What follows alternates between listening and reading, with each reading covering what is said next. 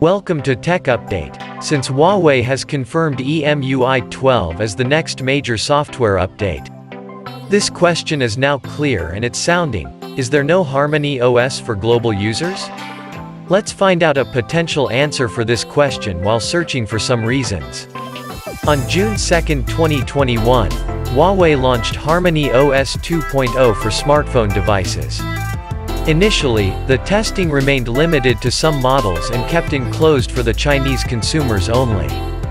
At the launch event, the company announced the HarmonyOS upgrade plan for over 100 models, including devices that are too old, such as Mate 9 and P10. Following the event, the phone maker then expanded the HarmonyOS rollout for more models, including some popular P30 and Mate 20 series.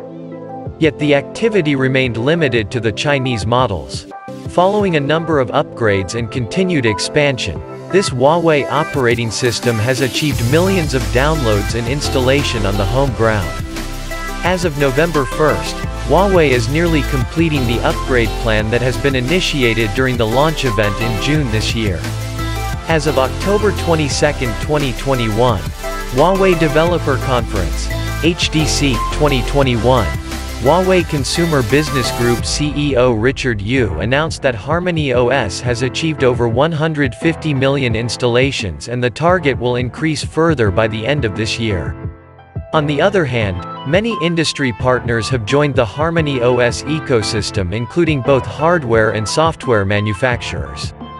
Currently, Huawei supports various devices: mobile, tablets, smartwatches, smart screens, IoT devices, smart car systems, as well as business solutions.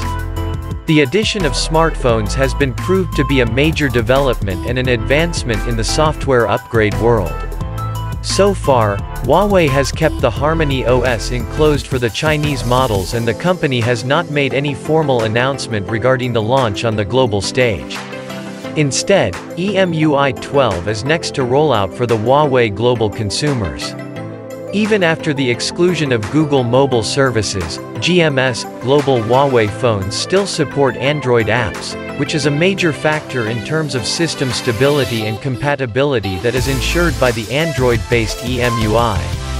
Meanwhile, the HarmonyOS app ecosystem is not mature for the global market. Therefore, there is a big possibility that apps and games may bring incompatibility issues because of unknown app support. Although HarmonyOS supports Android apps, but there may be a major concern that the corresponding apps may eventually fail to satisfy users until they are officially adapted for the HarmonyOS platform.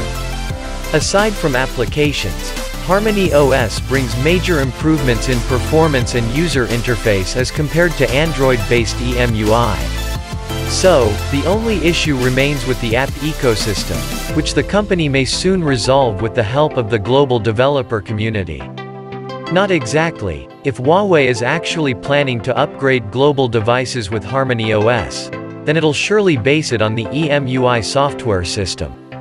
This would make sense, but our concern lies on the app compatibility part, which the Chinese tech maker may address sooner or later, but one thing is for sure, that it won't happen early.